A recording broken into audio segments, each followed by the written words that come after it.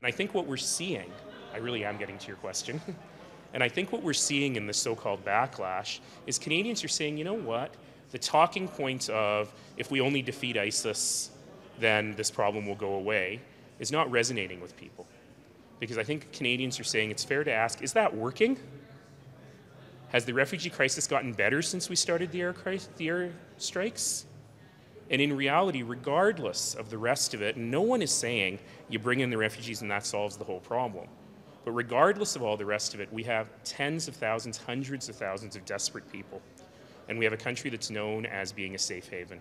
And we have to be able to do that. And saying, oh, the media hasn't covered this enough, as if federal government policy should be based on what's on the cover of the Calgary Sun or on Power and Politics every morning is ridiculous.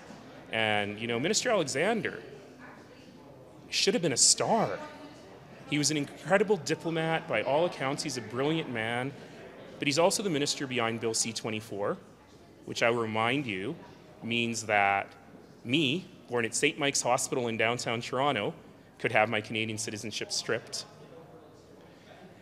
He's also the minister who prefers to insult other parties rather than answer questions. And I'd like to have one question answered from him, which is how many Syrian refugees are here?